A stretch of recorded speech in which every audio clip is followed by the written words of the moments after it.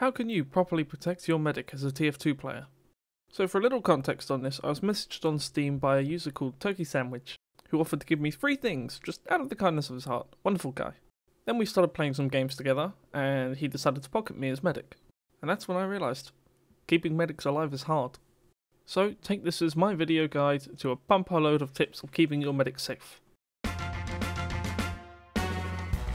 We start with part 1, the easiest and probably the most obvious, choosing the right class.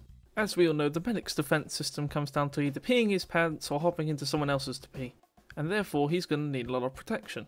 As we all should know by now, TF2's classification of attack, defense and support classes doesn't really add up to what their modern day counterparts are. Generally the best way to categorize TF2's modern day classes is by pick, power or support.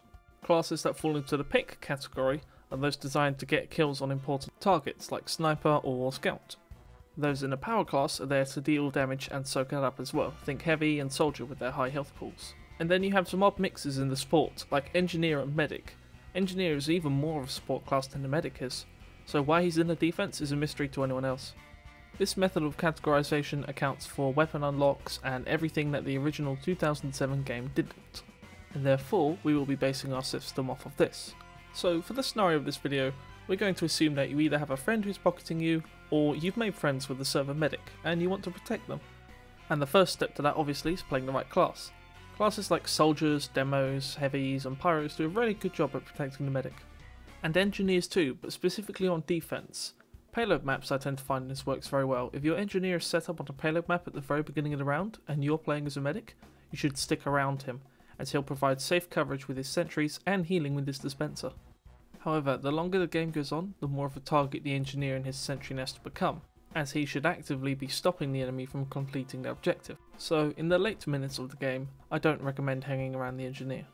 Pyros would be your second worst choice, but that's usually only because of the clientele who played them. A good pyro can keep his medic alive and then some, but the thing is, a good pyro is often going to be playing soldier or demo. Demos come next, as while their incredibly high damage output is great, it's also quite hard to aim as demo. Therefore, if they were playing a different class like soldier, they'd have a much easier time. Heavy's next. The heavy isn't as good of a pocket as everyone seems to think, and it's purely down to his speed. He just doesn't have the speed and or reactability time to react to others like, say, a soldier could. And my pick for the best pocket is obviously the soldier. The soldier's mobility and rocket jumping, his high damage output, and of course his large health pool make him a serious threat in hand-to-hand combat. So, if your medic friend is playing medic and wants to stick near you, I recommend playing one of these 3. An important thing to mention is that the other classes aren't not worth healing. Snipers, for example, need the overheal the most, as they're going up against other snipers. If your sniper is overhealed, he has a much higher chance of surviving.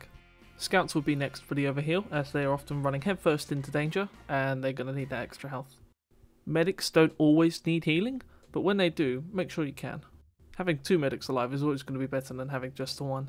And lastly, the spy is going to be your last overheal priority target, purely because he's going to be spending more of his time behind the enemy lines next to health packs.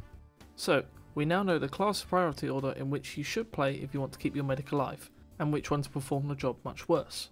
So this leads us to part 2, playstyle. Essentially, you have to circle your medic like he's the intelligence. 90% of the danger is going to be in front of you, but the 10% of danger that will be behind you, say spies or scouts, is going to be very dangerous. So it's essentially you need one eye on the battlefield and the other eye on your medic. Play around him in a circular motion. If you're a pyro, extinguish him and air blast. If you're heavy, make sure you take time to retreat and give him a sandwich. And soldiers and demos shouldn't go off blast jumping, leaving him for dust. This small team here is the prime example of what I call good medic protection. See, we have the heavy as our main power class, the pyro as our backup / support, and the medic as our pure support. The pyro will run around the flanks, manage them, making sure that the medic is extinguished and no one's creeping up on him. The heavy will be on the front lines, dealing most of the damage and taking it as well. And then the medic behind, making sure that everyone's fully topped up. This here is a concept put into action that Erase7 explained many years ago. While he recommends using soldiers and scouts together, I personally recommend using heavies and pyros together, as a pyro is a much better support class than a scout is, and his ability to deal with close quarters threats like scouts and spies makes him a wonderful match for heavy. Number 3, health consciousness. So, we are gamers, we are not conscious about our weight and or health, but knowing when you're hurt and knowing when your medic's hurt goes a long way. You being hurt is just as important as your medic being hurt. Sure, he can heal you back, but if you die, he's left for dead. When your health dips into the lower oranges or in the reds, make sure you retreat. It's when retreating that your medic can actually be a bit of a bodyguard for you, as he'd usually be at full health, therefore he can soak up a small amount of the hits while he heals you up to a threshold where you can soak up the rest. Remember to guide him to health packs or locate him to wherever he might need to go. And of course, the number one neglected thing in TF2 medic combos is ammo. Heavies go through ammo, demos go through ammo. We need to be very conscious of our ammunition. If you start to fall back, make sure to let your medic know with body signals and voice commands. Part 4. Communication. The most important command in the game is go go go. If you can't use voice chat, if you don't have enough time to text chat, this is the way to go. Repeatedly telling your medic to go go go implies that you want him to ÜberCharge you or that you're about to move out somewhere.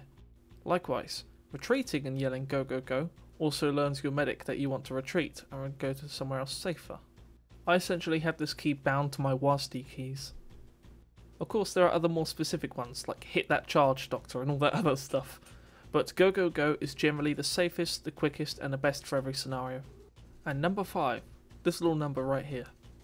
You can see your medic's health and he can see your ammo, so in theory this should make the fantastic team. However, oftentimes both are neglected. Make sure if your medic's taking damage to extinguish him or do whatever you can to help. This is why I recommended pyros earlier, as they can not only extinguish but reflect oncoming danger. And heavies too, as using their sandwiches is always a great way to top the medic up. Soldiers also fall under fantastic support with their banners. As a medic, you've got to make sure if you see a banner soldier, keep him alive as your number one priority, as a banner soldier is more instrumental to the team and therefore the objective than a solo soldier carrying, say, the gunboats. And there you have it, my top 5 most important tips for keeping you and your medic alive. I was originally going to upload a video on the airstrike today going on about how much I love it, but when I started to record footage for that, Turkey Sandwich messaged me, we started to get long, and then I basically made this video dedicated to him. Again, huge thank you for Turkey Sandwich, I'm thanking the Turkey Sandwich, for being willing to donate me some really cool stuff. Likewise, if you also want to donate some stuff to me, first of all, you don't have to, ever. Second, you really don't have to ever. But third, just make sure that you really didn't want to. My Steam name is Lon'qudor. So in a hypothetical scenario in which you wanted to donate free stuff, which you should not, you could find me at Lon'qudor on Steam.